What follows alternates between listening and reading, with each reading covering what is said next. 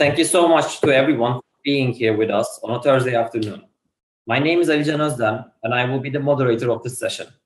I am a sustainability consultant working at Stantec with an educational background of electrical engineering and renewable energy systems, and a professional background focused on photovoltaic systems, especially rooftop installations. I'd like to make some final reminders to our speakers and our guests. Each of our panelists will have 15 minutes for their presentations.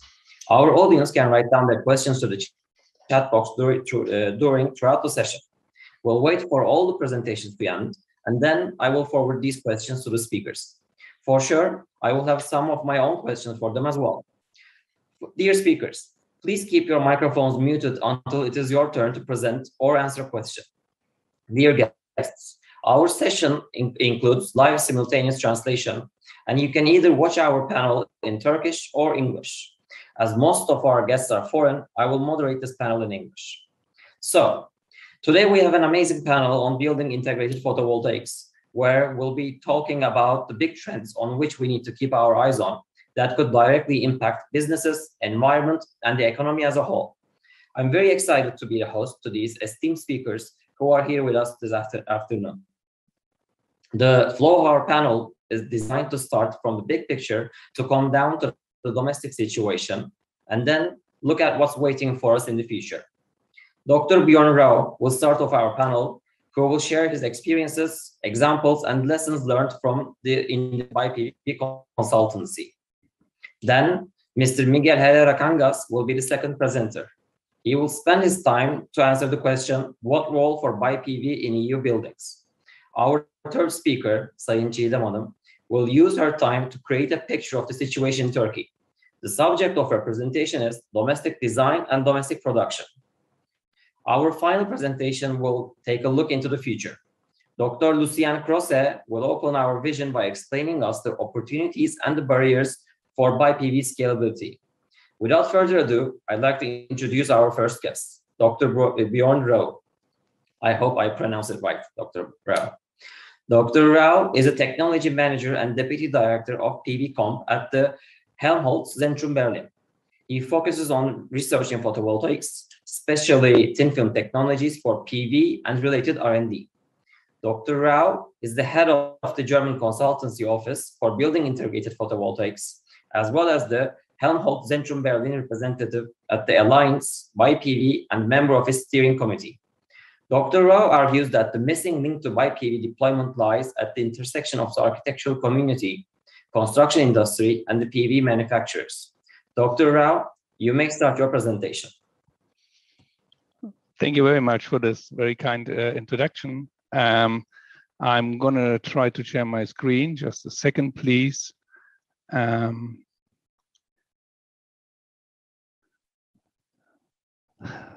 We did try the process already, but this time I'm not sure what you can see. You can see my presentation, I guess. Please confirm, Alican, is this right? Not at the moment, no, I can't see it. You can see? No, not really, I can see your presentation. Okay, I see a little delay also in the broadcasting, because I'm already switched to the presentation. Sure, Ms. Ekin Hanım has written some instructions for sharing your screen. Maybe you can also read them. Yeah, so, okay, I try again. Sorry for this, because during the test phase, it already worked well. So I can imagine these things happen. No, don't worry. If I try again, just okay. Let's have a look. If the problem keeps occurring, maybe we can move on to our next speaker and then come back to you. Yeah. So it's really strange, but let's try one thing. I'm very sorry for this, ladies and gentlemen. Here it is. So looking forward, and I guess you can see now. Yes, I believe it's loading now. Yes, You can start your presentation. Thank you. Okay. So thank you very much. And a warm welcome from my side to this session. It's really an honor to be invited to present here our thoughts about building integrated photovoltaics, and especially the view from the bridge between the photovoltaics world and the world of construction, the architectural world. And I'm going to share my experiences, examples, and lessons learned from the BIPV consultancy, which we have set up here in Berlin for about 2.5 years ago. What is building integrated photovoltaics? Let's start with this. I think it's very important to really take care of what we are talking about if it is building integrated photovoltaics, and it is the photovoltaics elements become an integral part of a building. This is not an add-on to the building, it is part of the building. And by this, the electricity production of the facade or the rooftop or other parts of the building is only one part, and the solar modules are taking over additional functions within the building skin. And this is the definition of BIPV. And that means if you would remove these solar active elements of the facade or the building skin, you would leave a functional or at least an aesthetic gap, which needs to be closed again to have a complete building, fine building. What are some arguments for building integrated photovoltaics? First of all, we are able to activate previously unused areas for photovoltaic applications. So this enables less competition with other potential users like agricultural use or recreation or nature protection, etc., compared to free field installations. As we are using different oriented facets of a building, we also have an improved balance of electricity generation with regard to the consumption of the energy within the building or in the course of the day or over the year, etc. We also have the possibility to have additional elements to have an aesthetic design of the building. And photovoltaics already have a very high acceptance level within the community. And by using already existing facades, we provide clean energy from the building skin without risks and constraints. And this is really the very big advantage in acceptance level in the community compared to other technologies. And for sure, as building integration always means it is a part of a local and individual design of buildings and districts, etc. So we have a very high potential for local markets in this business. And just 2 words about the potential and the reality. This is an example for Germany. The BIPV Boost report from 2019 shows, depending on the scenario they are using, we have about 26% of the total electricity demand, the current one, the one of today, which can be provided by building integrated photovoltaics. 1/4 of the entire electricity needs could be provided by BIPV. And if you have a closer look to it, you see on the residential building size, we would have about 700 kilometers square, and the non-residential ones about 500 kilometers square on suitable surfaces. That means at least 1,200 kilometers square of surfaces would be available, could be addressed for building integrated photovoltaic. This is really a huge market. Some other studies are taking much higher numbers into account, even with twice as much as this year. Yes, we have a high potential. We have a developing market. We have very nice technologies already. Also, high efficiency technologies are available. But nevertheless, we only have about 2% of the entire annual installed PV, which is related to building integration. And here do you see 2 examples, which maybe also show one of the disadvantages of installing photovoltaics onto buildings. It is maybe not the best aesthetic solution, even if it is nice to produce green energy also in this way with your rooftop installation. I think there are a lot of examples which provide much nicer solutions for integration. And this I want to show you in the next time. And not to forget, just to explain you that we really expect a boost into the PV market at the moment, especially in Germany, as there are a lot of new legislation activities, for instance, that PV on roofs will be mandatory for 2023 and I'm sure that there are a lot of architects do not want to have such kind of photovoltaic installation as we can see here. And the good thing is that it is also possible in most of the local rules or new solar laws that also the facade can be used in equivalent to the roof. Some nice examples that you can see what is possible. You see here the active town hall in Frankfurt am Main in Germany. It's not only the rooftop installation, it's also the facade installation. And the entire building was set up within the city of Frankfurt in a very narrow environment, but it provides really enough of integrated photovoltaics. One of the examples I really like is the International School of Copenhagen from Møller Architects. This main topic of the school is sustainability, and the architects also included this topic of sustainability in the entire surface of the building. So the entire blue facade is photovoltaic active, consists of these kind of solar modules, blue ones. You do not see this crystalline cells under the blue surface, and they have this shingle-like or differently tilted surface.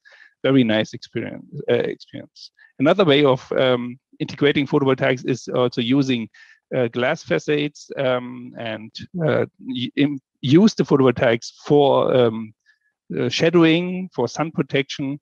This is not only a benefit for the people inside the building, it's also a question of design, So you also have very nice shadowing effects inside the building. I come to this later. Alternatively, you can also think about new materials or newer materials. This is, for instance, organic photovoltaics. Here we have very high transparencies possible, also different colors, different shapes. We are quite flexible in design. But compared to the silicon technologies or the CIGS technologies, this is a relatively low efficient technology. But nevertheless, if you want to integrate and design your surface of the building, it's also a chance to use this. Another way of integrating photovoltaic here as an example is really the standard installation into facades. I like this example very much as it is an example for a typical renovation process of existing multifamily houses. The market is huge. There are standardized solutions. And here in this example in northern Germany, in Bremen, you see the blue facade elements on the facade are photovoltaic, as well as the balconies, which is very nice integration. On rooftop, you see also solar thermal applications too. And you can imagine if they have developed such a solution for such kind of building, you can also do in the next step the renovation of the buildings in the back of the picture, which are from a similar construction. If we're talking about integration of photovoltaics, we have to think about the added value of integration. Then as you can see, and as I already mentioned, if it is not on top of a building, but part of a building, it's a multifunctional building element, even more than a solar module. And here are some examples what is possible. We can think about rooftop installations as usual, so not integrated, but we can also think about rooftop integration. So being part of the roof, being part of the facade, being a railing element on a balcony, and sun protection, weather protection installations like overheads or sunscreens. And here are a couple of examples, and you see, especially want to point out different sizes, different shapes, different colors. You see even white solar modules are available. So there's a huge freedom for the architects to install photovoltaics and integrate it into their concepts, their individual projects. If it is an integrated facade element, you see here that there are a lot of tasks to be fulfilled. So solar modules become a building element, and they have to also protect before illumination, for heat insulation, protection of sunlight, noise insulation. Fire safety is very important as well. Ventilation of the facade, safety in general, and for sure, as a face of the building, facades also do representative work. So these all are functions which solar modules being integrated into the building can have to fulfill, not all in once, but always some of them at least. And as interesting as the aspect is also that the installation of photovoltaic elements into the facade, for instance, here can be used by, or can be done by standard ordinary building technologies like the facade construction companies are using for metal surfaces or glass surfaces, for instance. So ventilated curtain wall installation, for instance, or something like on the right side, like gluing onto the surface. It's not only a question of added function, it's also a question of added design opportunities. You can see here the picture I already mentioned before, a very nice inside effects for lights and shadows on large scale as well as on the smaller scale here on the right side. You can see other kinds of design opportunities like these very, very nice installations in southern Germany in Freiburg. It's the world first public Energy Plus building. And solar installations are on the roof, but also mainly integrated into the facades as shadowing elements. Other design opportunities can be fulfilled by different colors, different materials, different shapes, different kinds of transparency, as you can see here in these different examples. Even standard rooftop shingles can be exchanged into solar active shingles, let's say it in that way. Colors are very important for architects, and here's just a simple example of photovoltaics modules. In that case, company Avances. You see more or less silver surface of the facade. This is completely solar active. You also see it on different other colors on the right side. So there are a lot of possibilities. Another way of bringing colors into the facade is ceramic digital printing. Here an example from Switzerland. Very nice surface. The entire building skin is photovoltaic active, even the roof. Very nice project, solar prize, solar award in 2019. Another example is the Umwelt Arena, and also in Switzerland. And I don't want to point out the very nice integration into the roof, but the colored solutions here on the main screen now. So by printing on surfaces of solar modules, you can also generate almost all colors and all pictures you want to show, and nevertheless keep the solar module active. For sure, there's a reduced efficiency of the modules, but nevertheless, if you would simply present these flags here of the different districts in Switzerland on a normal plate, it would even produce no energy. In that case, it still produces solar energy. So I think it's a nice example too. There are a couple of challenges for the photovoltaics industry. As you can imagine, we do not talk about standard solar solutions anymore. We need customized solutions, customization in size, shape, transparency, and colors. But we also have to think about easy to plan and cost-effective solutions, which fulfill a certain amount of standardization. So that's a bit of contradiction, but I guess the market needs both, as the construction market is quite diverse. The integration into new facade elements is very important for the future, as it is not the case that we simply implement solar modules, standard solar glass modules into the facade always. So we need to find also a combination of constructional materials like concrete or wood, etc., and electricity generating elements. The industry also has to take care about the application-related properties, as facades, for instance, have completely different situations for temporary shadings, even local shadings onto the facade. We also have different legal aspects if it is a solar module becomes a construction element, and certification and testing needs to be taken from another point of view as well, and partnerships for sure with the construction companies are required. But not only the PV industry has some challenges, also the architectural world needs to understand that they need to gather information about all these what is already possible and what needs to be done for the next steps. They should take educational processes, workshops, and qualification in order to also design the buildings of the future. There's a lot of reservation, and people need to reduce this strongly, as a lot of architects are a bit afraid of electricity generating elements, cables in the facade. So that's why they need to communicate with the world of the solar module manufacturers.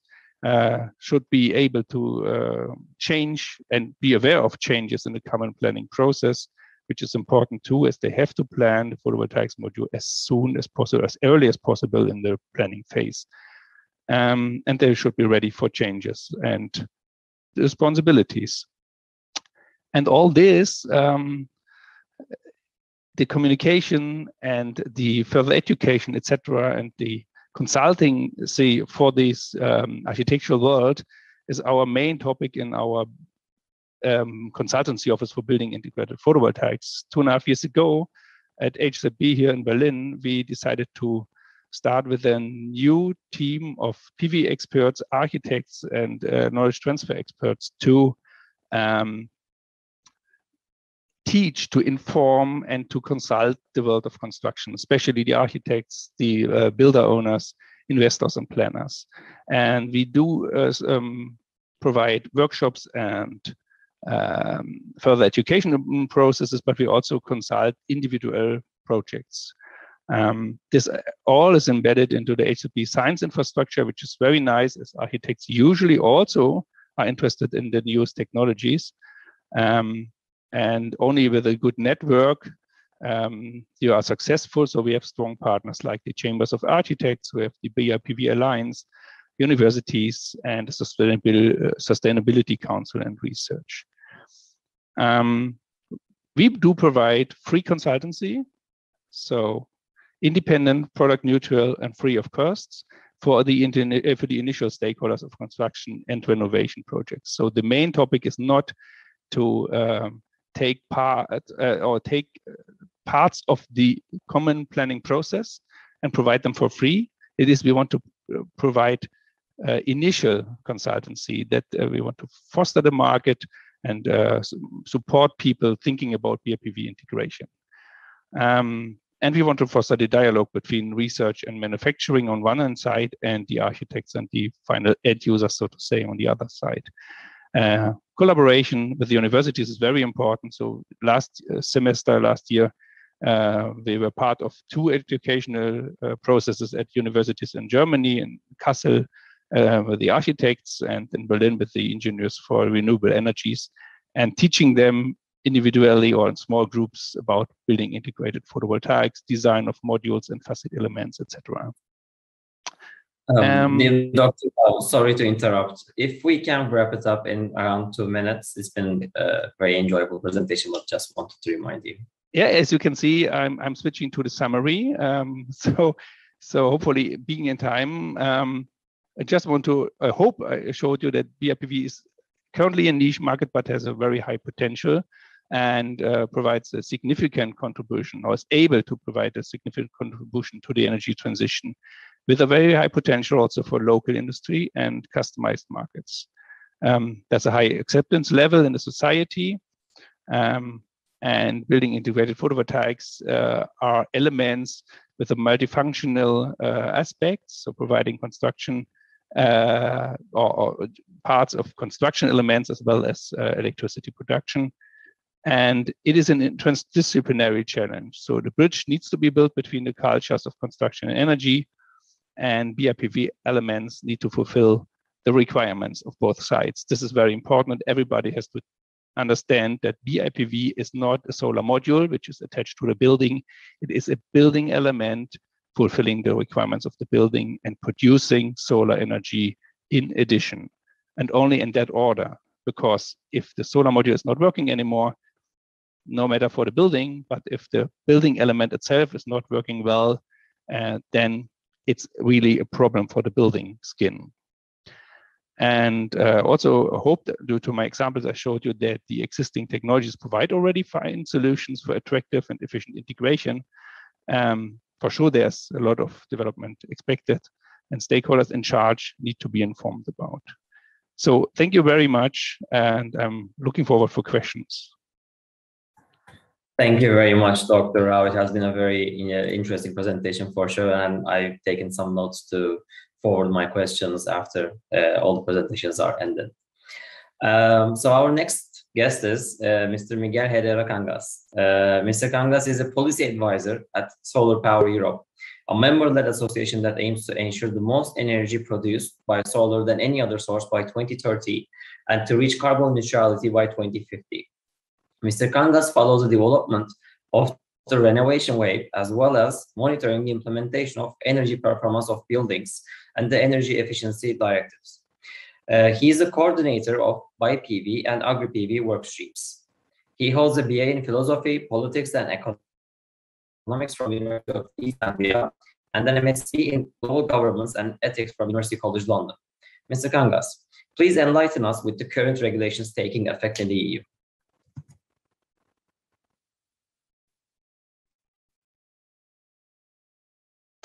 Hi, thank you very much for the introduction. I'm going to share my screen as well. Hope that there aren't any problems.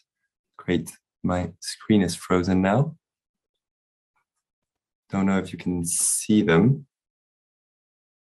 I can't hear you either. We haven't seen your presentation yet. It's not on the screen at the moment. Sure. Unfortunately, my computer is frozen now. Very sorry about this. Maybe while I try to fix it, I can say a few words also about Solar Power Europe. Solar Power Europe is the European association representing the interests of the solar industry. We represent over 240 members across the value chain, including many players in the global BIPV sector. Unfortunately, I have a really big problem with my computer because nothing is moving. So I don't know if you could share the slides I sent earlier today. Oh, maybe, or yes, Ekin Hanım can share your presentation. Maybe we can ask the organization to help. The problem is that I can't even see what I'm presenting. Sorry about this. I've never had this much of an issue. If possible, maybe it is a connection. We can move on to Çiğdem Hanım maybe and then come back to you later on. Please. Maybe you can restart your computer by then. Yeah. No problem. Then let's move on to Çiğdem Besen. Çiğdem Hanım is the founder of the GTC company, which is active in both in textile and photovoltaic systems. Her expertise is in international trade and finance, dedicated to making GTC one of the leading garment dye houses in the world and the only one running on solar energy. Ms. Besen is a plasma physicist and nuclear engineer and starting GTC Photovoltaic System division as an R&D-driven manufacturing and testing facility for solar PV panels back in 2013. GTC Photovoltaic System division is the exclusive distributor of Sampi models in Turkey. The floor is yours, Çiğdem Hanım.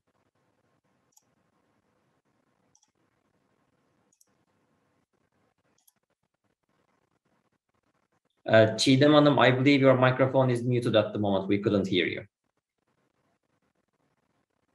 It doesn't show mute. Yes, it's on mute now. Okay. Thank you for the kind introduction. I just would like to correct that we are not distributors of Sunprim anymore. That was in 2013.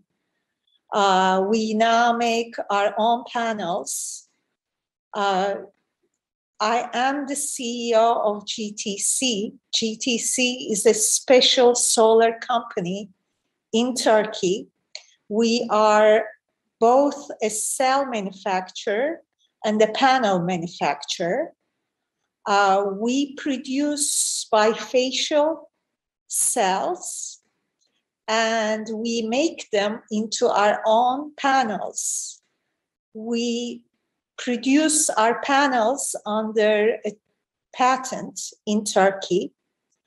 GTC specializes in working with glass from thicknesses as thin as 1.6 millimeters to 12 millimeters. And we only make either glass solar panels or glass ceramic solar panels. So by definition, we are very much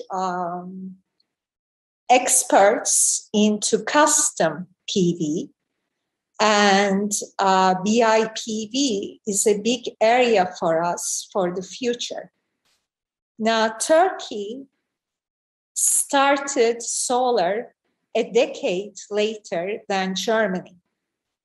However, BIPV has seen an awakening in Turkey, especially in the last 2 years. There are some reasons for this. First is the climate problem. It has made everyone more aware to use solar in all aspects of life. Second is has been the LEED certificate, because as more and more trade interactions required LEED certificates, companies have been searching for ways to incorporate PV into all parts of their factory, not only on the rooftop. And now the third drive is the EU low carbon footprint, because now all of the companies that are trading with EU are trying to prove that 100% of their energy is solar, comes from solar. So I do have a presentation that I'd like to share with you. I'm going to make my presentation in Turkish, but I can always give small translations. I will talk about the domestic production and the domestic engineering we are fully equipped to make in Turkey, and the projects that we have taken part in Turkey. İngilizce'de de söylemeye çalıştığım gibi GTC yerli hücre hem yerli panel üretimi yapıyor. GTC manufactures local domestic cells and domestic panels. Our cell production center is in Niğde and panel production center is in Adıyaman. And we were the first R&D center in Eastern Turkey, having that title in 2015. And we completed 4 TÜBİTAK projects so far.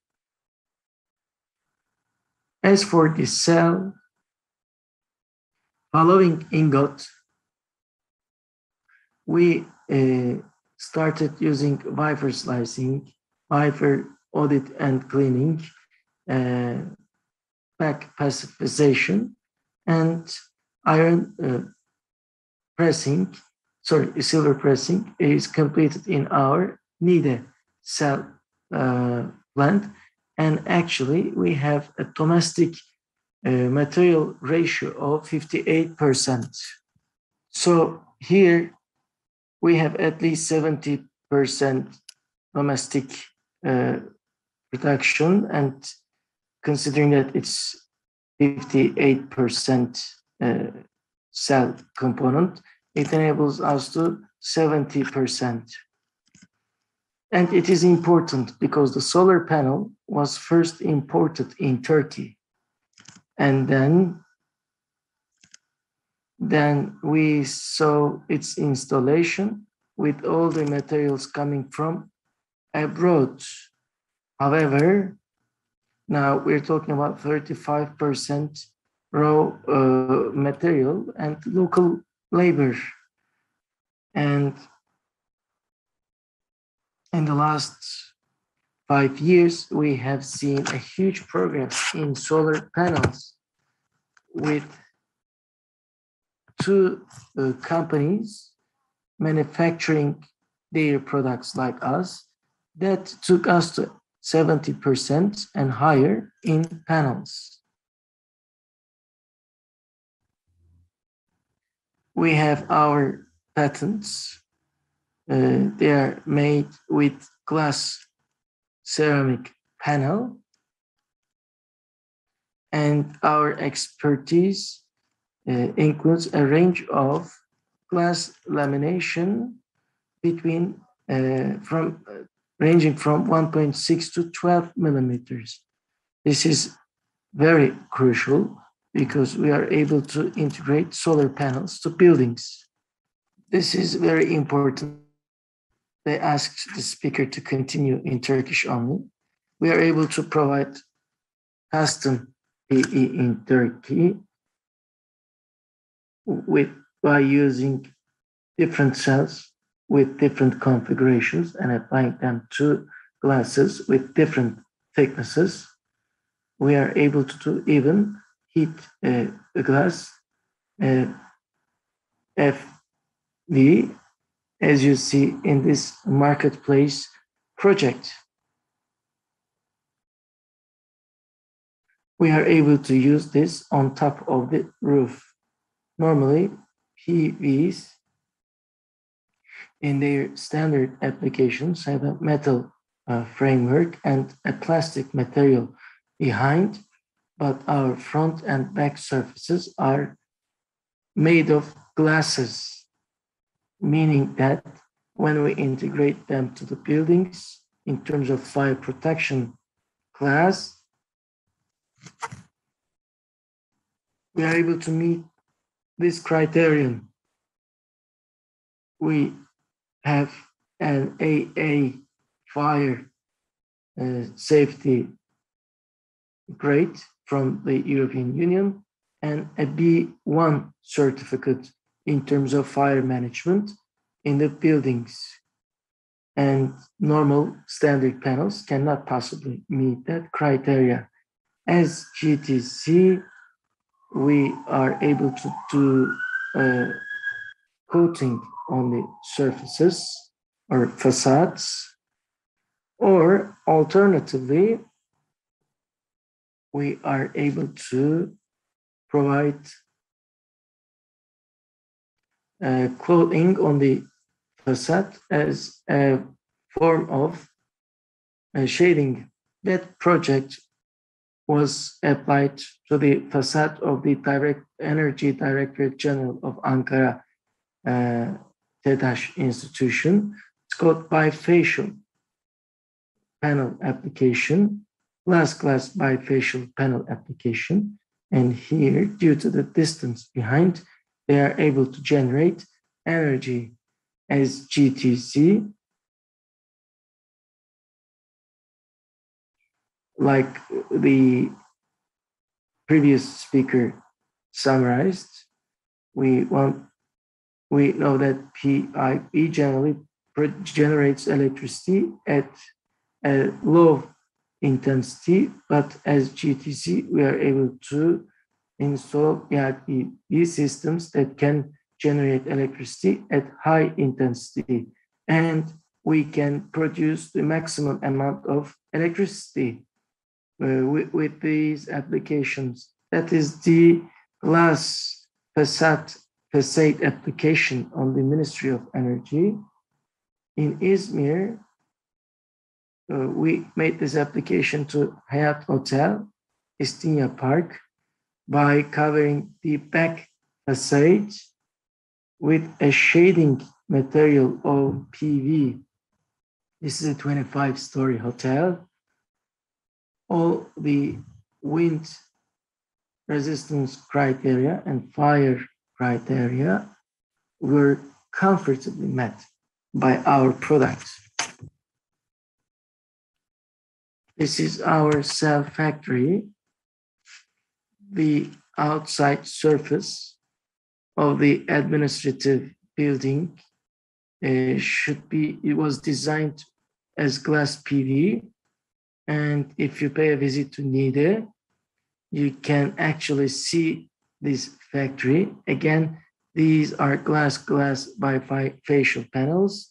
The walls are white in the inside. And the reflections from the white light actually help us generate electricity at a very efficient level.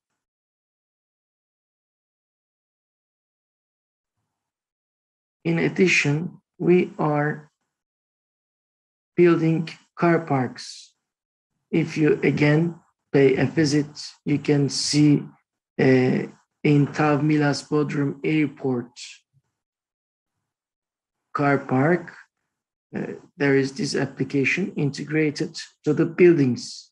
This is a bifacial application as well. And the light reflected from beneath enable us to achieve high efficiency energy generation.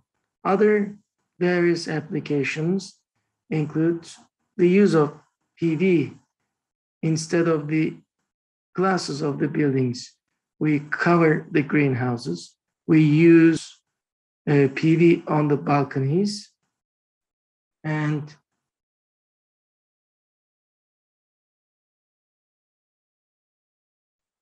we use glass roofs with insulation on top of the villa constructions. So here we aim to ensure that energy, clean energy, is generated from sun and introduced to every aspect of our life, just like in the roofs of factories. We can have it in the boats, in working areas, and even in the separation elements within your bureaus. We can create panels with any thickness and apply them on site, enabling the share of the solar energy, and most importantly, local solar energy production to increase. And also we want to export our products to Europe and the world in general. That's why we started our promotion activities for this purpose. Thank you very much. If you have questions, I'll be happy to answer them. Thank you very much, Ms. Chidam. Now I'm switching back to English. Giving us your time. I have the pleasure of seeing your bifacial panels at the Milas Bodrum Airport car park every time I travel there, and hope it sets an example to other businesses for similar implementations. For me, it is truly an art of work. Dear Miguel, shall we try your presentation again? Yes, let's give it a go. Just give me 1 second. Share. Okay, it's looking much better. There you go. That's how it's supposed to work. Yes. Okay. See your presentation. Then I don't need to go through the introduction. Thank you very much for the very interesting presentations.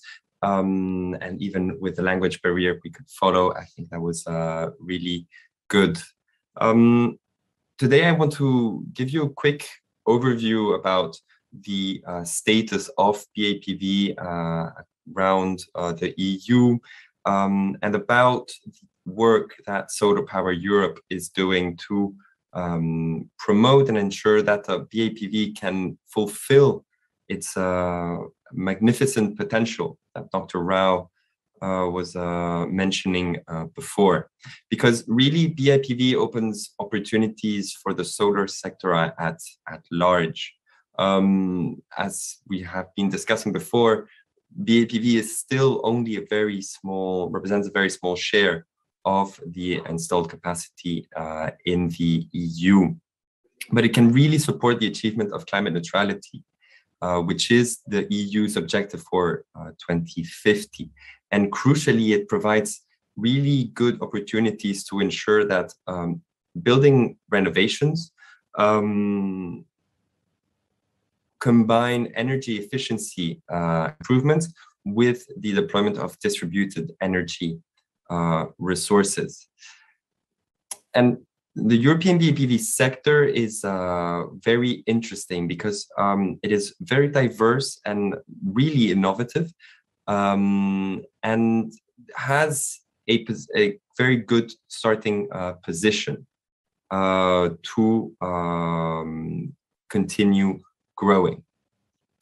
However, today, really in the EU, what we can say is the BIPV market is growing very slowly, and the result, and this is the result of many of the issues in the solar sector in the beginning of the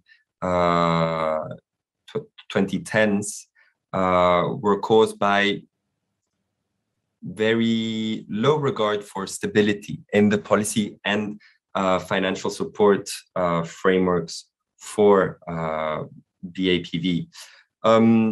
So really, towards the end of the noughties, we saw a huge growth driven mainly by support frameworks in France and Italy, which when they were removed, really plunged the market, and it has not really recovered since. And here you see in this graph from the excellent BIPV status report from 2020 by SUPSI and the Becquerel Institute, what we are looking at.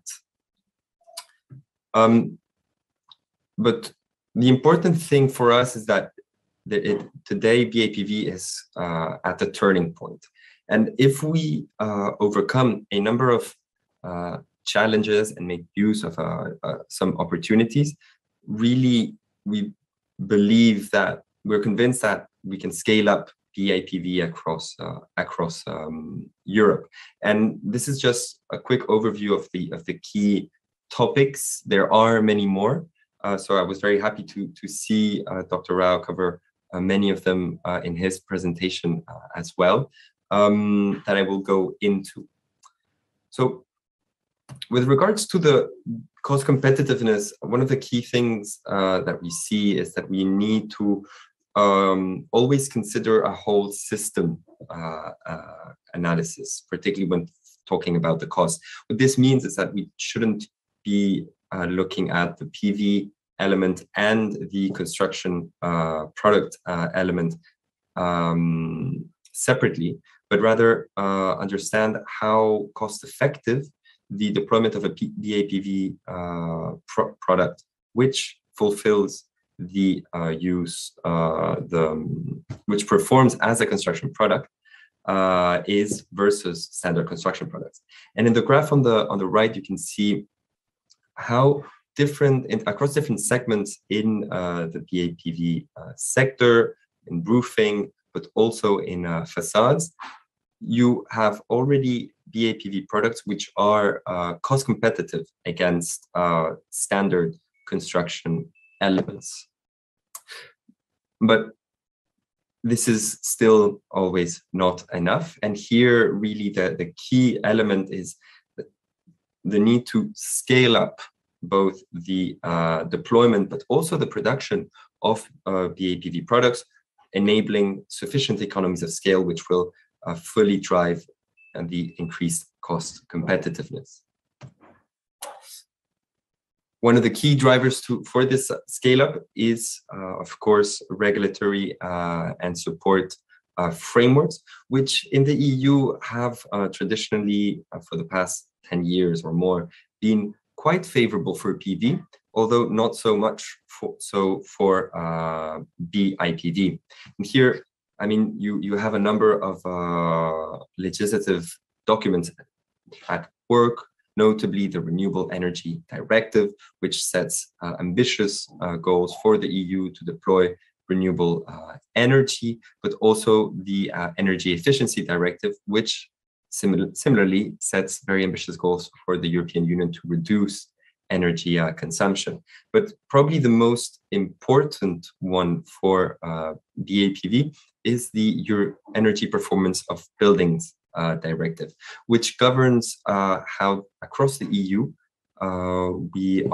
we see the performance, the energy performance of the building stock and how we are aiming to decarbonize it. And really, I mean, the issue with BIPV is that this quite ambitious framework to decarbonize, formed by the RED II, the EED, and the EPVD, has not really translated into clearly defined BIPV normative framework, neither across the EU or within the member states. And another important element is that the PV and building requirements of standards are really not harmonized. And this creates a very important obstacle to generate sufficient market pull for BIPV. Now, we are at a very exciting moment because the European Union is implementing the European Green Deal, which, as I said, is aiming to achieve climate neutrality by 2050. We also now have a new updated decarbonization target for 2030 of reducing emissions by 55%. And in this context, the most interesting initiative at European level for BIPV is the Renovation Wave strategy, which includes revisions to every single one of the key legislative documents I mentioned just before, and includes a revision of the regulation which governs the standards for construction products. So a bit deeper on the renovation wave here, what was really exciting for us was that the barriers for BIPV were explicitly highlighted. So the renovation wave aims to reduce building-related emissions by 60% by 2030, but also to at least double the rate of renovation in the EU. And within this strategy, the European Commission has committed to map and remove the barriers to BIPV, notably by ensuring mutual recognition of standardization procedures, but also of the insurance schemes, two really important elements to create a single market for construction products. And in addition to this, and this echoes what Dr. Rao was saying just before, to make BIPV happen and to make the renovation wave happen also, we will need a concerted action between the construction sector, the solar sector, and all and the whole renovation, building renovation ecosystem. And for us, this really means targeting three key stakeholders: the architects who make the decisions to use certain types of products or not, the contractors who then have to go on and do what the architects tell them to do, and crucially also the installers. And here in the installers is where everything crystallizes, because a key barrier which exists for the deployment of BIPV projects is that many times, if you're talking about a roof shingle system, roofers are not trained to install PV systems. And similarly, PV installers are not trained to install roof shingles. And this lack of a commonality in the skills means that sometimes it is very difficult for project developers to ensure their systems. So to sum up, in any case, to remove these barriers, we really need to develop a multidisciplinary approach, which creates bridges across all the different ecosystems. As I was saying before, one of the key elements of the renovation waste strategy is this revision of the construction products regulation. Because really today we do not have harmonized standards for construction products in the EU. This means that there is a really important barrier for particularly SMEs who are developing BIPV products to access different markets. This is a problem across the construction industry, but which hits the BIPV sector particularly hard because it doesn't have necessarily the same economies of scale that your larger companies might have. So this revision will aim at improving this single market and holds the key to unlock sector growth, ensure that that new constructions and renovations are fully in line with the European Green Deal goals, and crucially for the BIPV sector, promote product safety. So in this whole context, we also see a really key opportunity for the EU to take the lead in the manufacture of BIPV products. And here, I mean, it was alluded before as well, we are currently having very interesting debates about whether or not, about the values of having a standard product, standardized approach, or more of a customized approach. And even something which I find really fascinating, the idea of having a mass customization of the BIPV product, which in essence means to be able to produce in large scale BIPV systems, which can be easily customized and cut into different shapes to fit the needs and desires of building owners, architects, or whomever. In this context, two other key dynamics is the flexibility awarded by new digital processes to manage supply chains, but also the automation, which really reduces a lot of the costs in the manufacture of BIPV products. For the moment, I'm very happy to say that there are two large scale manufacturing projects in the EU. The first one is the Accio Sunstyle Gigafactory, which produces the roof tiles, which I showed in a previous image, and which manufacturing facilities you can see on the left side of your screen. These roof tiles fully combine the power generation with the waterproofing and aesthetics. The other one, and I found it very interesting to see the example use of Obvious, is Armor Group, which is now the same, has joined forces with Obvious, which develops solar power films, who have a huge potential to be integrated across construction products and even more, to give any shape, color, and transparency to your modules.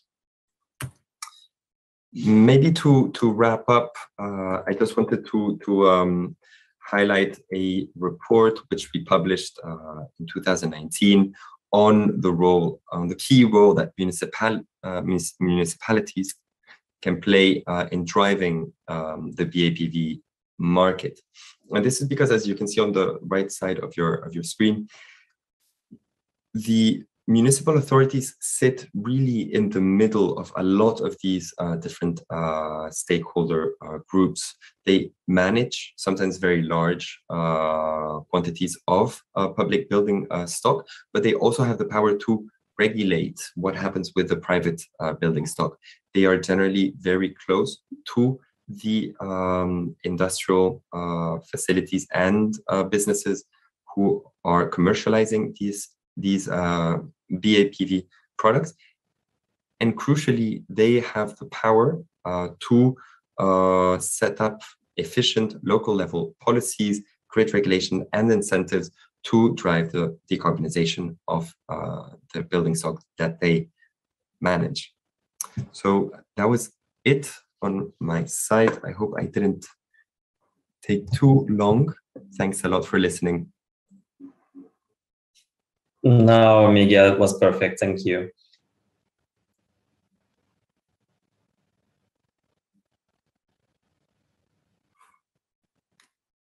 I'm sorry, I think my screen froze for a minute there. So I'm sure our audience enjoyed your presentation as much as I did.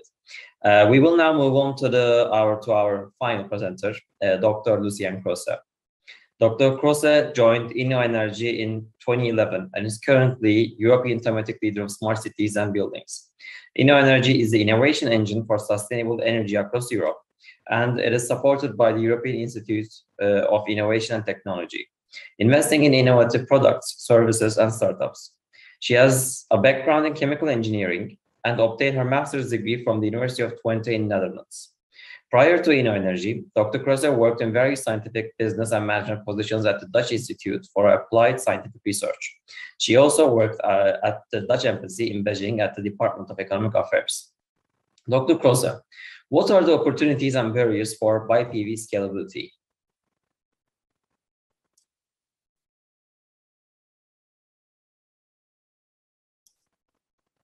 I believe your microphone is also still muted.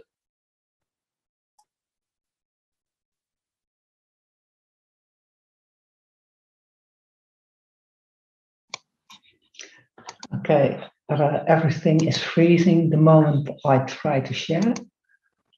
So I believe this is the luck of our panel. It's a common problem. It is, for sure. Let's see if this one works. Can you already see my screen? No, not really.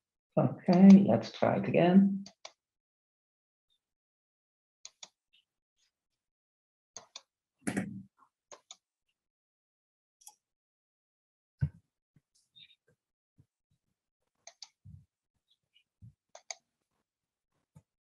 Something happening? No, we are still not seeing your presentation.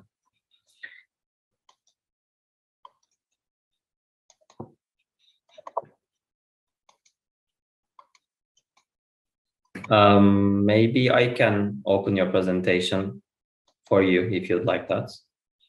I also made some changes, but oh yeah, let's try because this doesn't work. Yes, please. So the event organization has written a message to you. Okay, let's try it again. I'm very sorry. Okay. No problem. We still have time.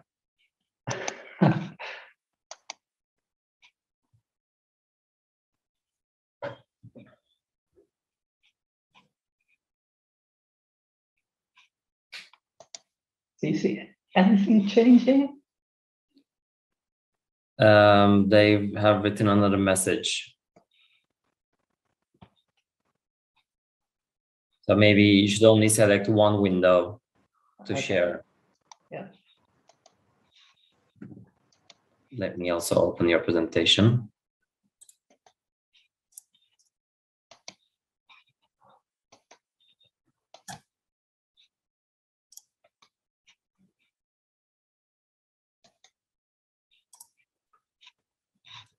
Okay, shall I share your presentation? Yes, please do. Okay, just a minute. Let me do this.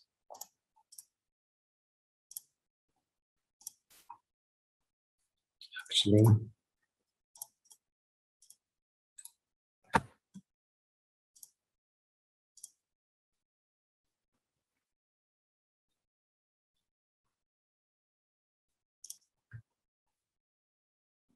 okay, now.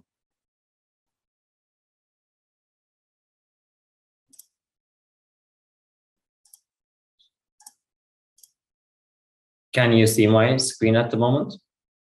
Nope. Oh yeah, something is happening. Okay, please let me know when to move on to the next slides for you. Oh, perfect. Could you switch to the presentation mode? This is from, I'm opening it from Google Chrome, so maybe Okay, yeah, let's not make it too difficult. We are showing something. Thank you so much for the support. Yeah, let's see. I want to spend a few words on EIT InnoEnergy. Thank you. Who we are and what we do, because that's giving a better view of from which angle we look at a product group like BIPV. Then, well, moving quickly through the opportunities, barriers, and also the value chain a bit quicker because it was already mentioned by the former speakers. I also have a slide about scalability. In our perspective, this is the real barrier that needs to be tackled and some key takeaways. Next slide, please. So who we are and what we do. Is it possible to move it up a bit? Because half of the slide is gone. Maybe like this. Okay, I simply keep talking and then let's see what happens. Okay. Okay, so we were founded in 2010 with a mission coming from the European Union, and that's be the leading engine of innovation and entrepreneurship in sustainable energy. And at that time, we started with 3 business lines. One was devoted to invest in early stage startups. The second one is investing in product development together with international consortia. And the first is investing in human capital.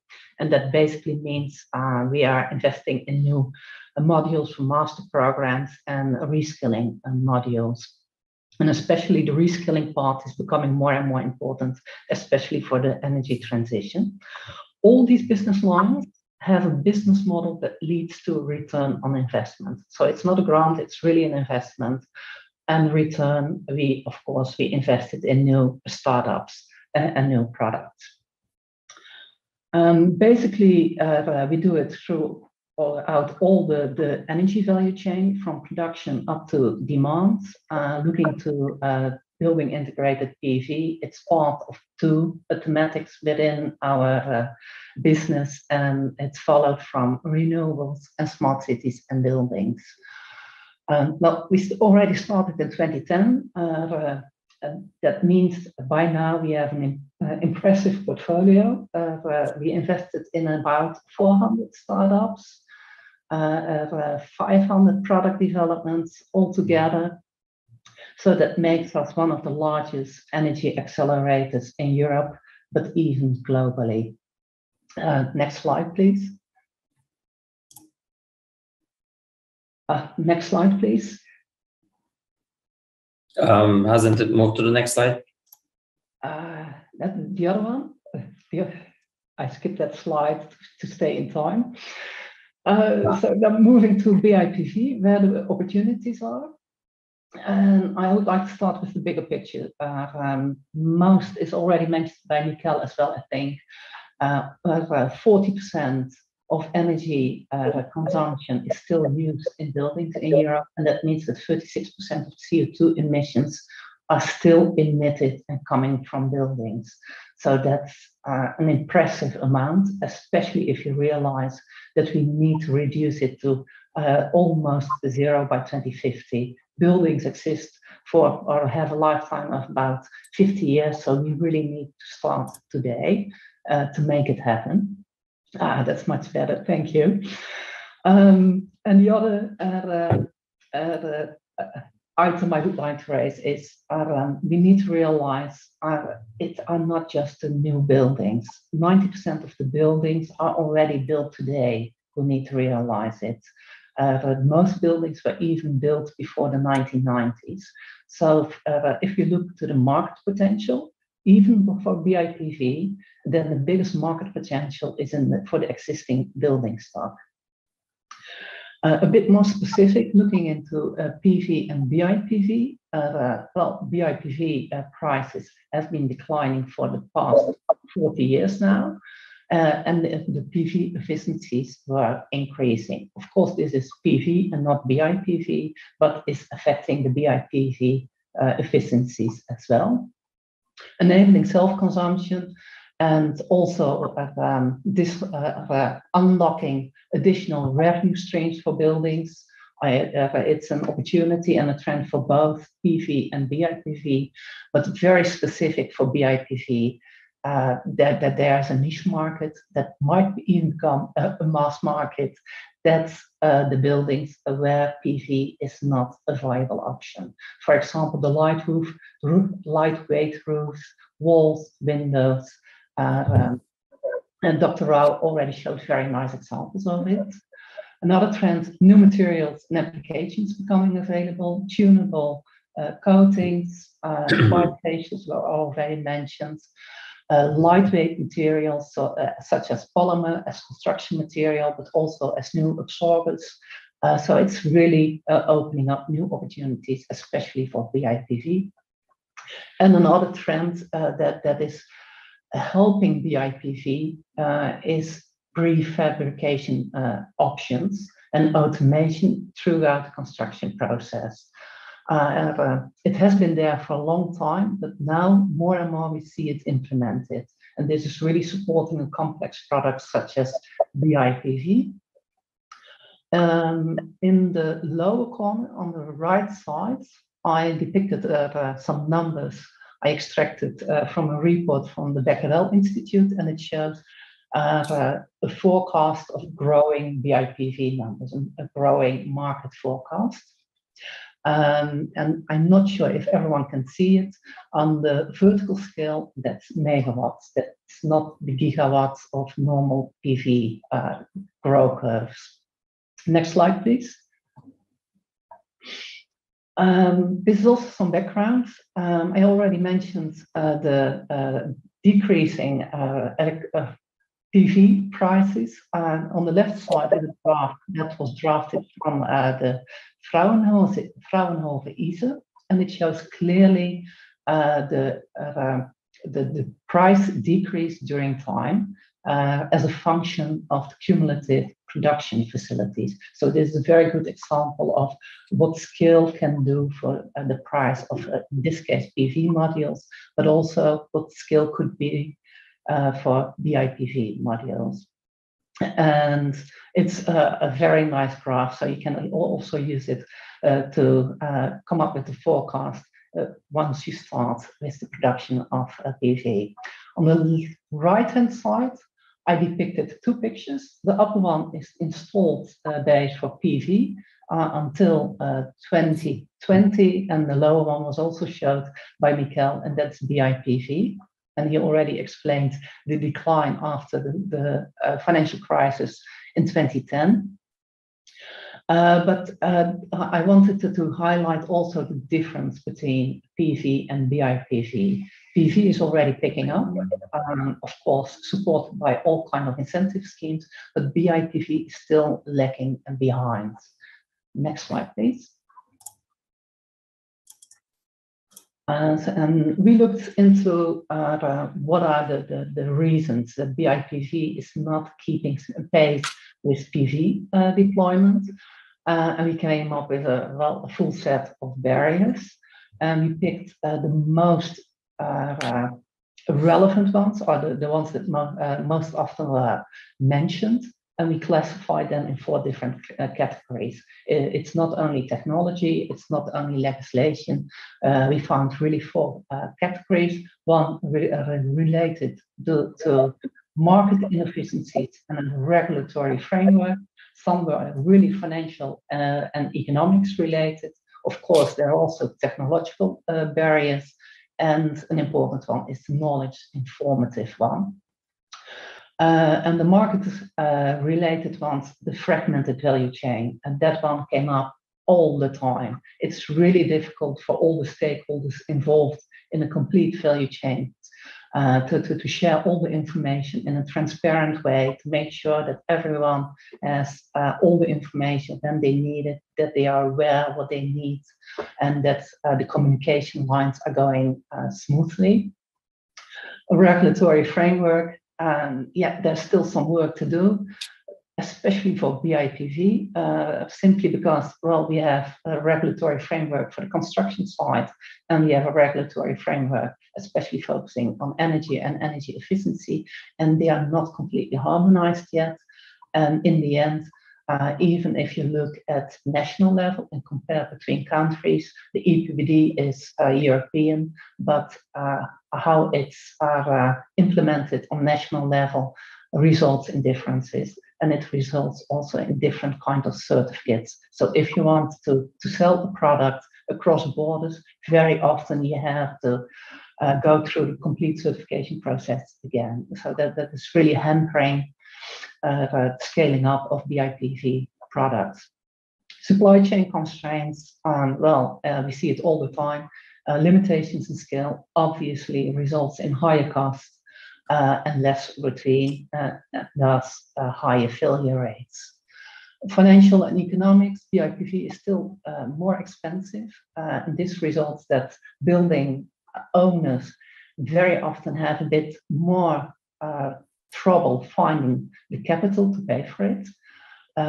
Is it a commercial building owner? Then they have trouble to deal with the sustainability. It's an uncaptured value. Sustainability has value, but it does not always translate into increased rent or increased property valuation. And of course, well, how to monetize electricity production. In many countries, it's still not yet allowed to trade between peer-to-peer. Technological, most were already mentioned, so I will skip them.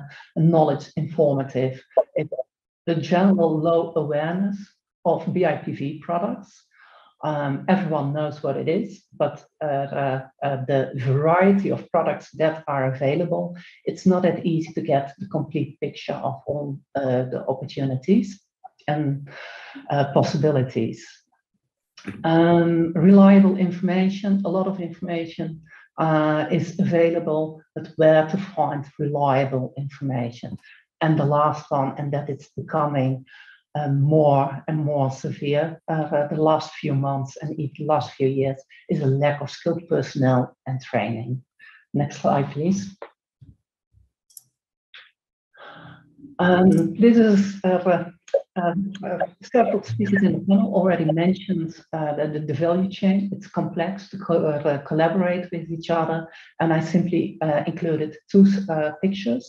The left one is a picture created by the Becquerel Institute, and it shows all the stakeholders who are involved in producing a BIPV product, but also by implementing or deploying it. And as you can see, it's a large number of stakeholders, and all of them need to communicate, and the processes need to be aligned. We tried to simplify it, and on the right-hand side, it's a very simplified version of a construction value chain and renovation value chain. This is really our attempt to make it as simple as possible, and still a lot of stakeholders are involved and they need to communicate. So this shows clearly how difficult it is to get a BIPV product quickly implemented. Next slide, please. 2 slides further, please, to number 10. Yes. Scalability. We invested in several building integrated PV startups, and the common challenge is scalability. And it's not just industrialization or finance, having enough finance to make it happen. It's really a system approach. And it starts with mindset, especially with startups. They need to have a shared vision within the company because the system approach that is needed. At the same time, you need to have industrialization at the right level. You need to have the off-takers at the right level. The technology needs to be ready. The governance, all the parameters that I depicted in the picture on the right-hand side. And this is the main parameters that we track to see if it's scalable or not, or at what level it is already. We even developed a tool for it, and we call it the IRL tool. So that means the Innovation Readiness Level tool. And basically, it's a function of the well-known technology readiness level, but we added market readiness level, commercial readiness level, and societal readiness level. And that's already an indication that scalability, well, it's just one word, but it really takes an effort to get it right. And in the end, it's team, plan, execution, and timing. And for sure, BIPV, the timing is right at this very moment. The next slide, please. The key takeaways. Well, the timing is now. All the legislation, and there is a huge regulatory push for PV, but also for BIPV. If BIPV becomes scalable, then it can even become a mass market that is price competitive, but it needs to address the existing building stock, and it should be based on a more integrated value chain. So the offering should be a turnkey, and of course, scalability is the key. Automation and digitalization offer new opportunities for BIPV deployment. It's enhancing value chain collaboration, it's reducing complexity, it's improving accessibility and transparency of data. On the legislative part, still some work needs to be done on the harmonization to make it easier to introduce BIPV into a bigger market, a European market at least. So it's still hampering a bit.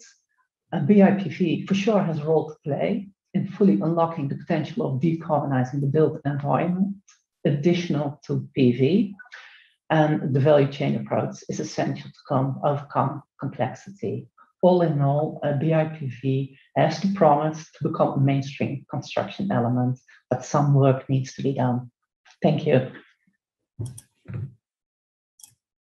Thank you, Dr. Krosse. Many useful informations. Before we move on to my questions, let me check if we have received any questions through the chat, but I believe not.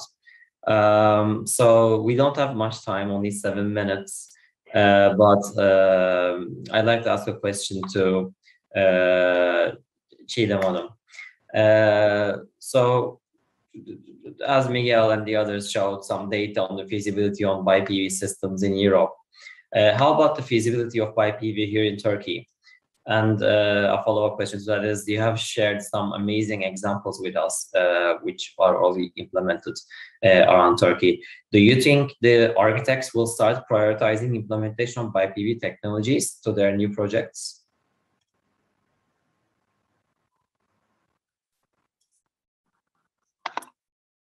Çiğdem Hanım, you are on mute currently. I know of 2 architects who are working on it right now. There are 2 architectural houses in Turkey that are very aware of the BIPV current coming. But I think the main drive is the investors, the big companies who are making new buildings, or the holding companies that want to revamp their office towers. I think the main drive for BIPV will be on the commercial and industrial buildings in Turkey. The housing market in Turkey is still not open to solar. There is not much of motion in there. So I expect municipalities, holding company, main offices, and industrial factories to incorporate BIPV for reasons of LEED certificate, for reasons of recognizability, and for reasons of public usage and public green energy. Thank you very much. And I'd like to ask a question about the future to Dr. Krosse. So are there any hot startups in the BIPV in the moment? And what do they aim to achieve? Because I'm really curious about entrepreneurship on this technology. Like, is the future being designed by large enterprises, or can bold entrepreneurs be destructive? Bold entrepreneurs can always be disruptive. That's a firm belief. But especially in BIPV, and we are actually following a few at this very moment. Some really exciting ones with new coatings that are tunable, easy to implement. VZ in Delft is a good example. Can be used on the facade and on windows. Another one is addressing especially the roofs that are not suited for PV, the lightweight roofs, the industrial roofs that were mentioned just by the former speaker. I'm sorry, I can't pronounce your name as well. Based completely on new types of polymers as construction material. So it's very lightweight. You can lift it with just one hand and install it as a normal roof. So that's also tackling the problem with other that you need to deal with installers, the roofers, and name all the involved companies. So there's quite some interesting startups coming up. Bifacial, a lot of companies are working on it. Yeah. That is very exciting. Unfortunately, we're out of time for more questions, but I really like to have another chat with all of you in the future. I do have other questions, with like many notes taken during your presentations. I'd like to express my gratitude to all of you, our dear speakers, for their participation in the panel. And of course, I'd like to thank all the guests who have spent their time after work hours to be here with us. We all have enjoyed our time together. And finally, I'd like to thank the Zero Build organization for this great event, and also for inviting myself to be the moderator for such an enthralling panel, and giving me the opportunity to chat with our amazing guests. Finally, I'd also like to thank the translators for their hard work. And thank you, everyone. Have a great evening. Thank you. Thank you. Nice to meet you all. Goodbye.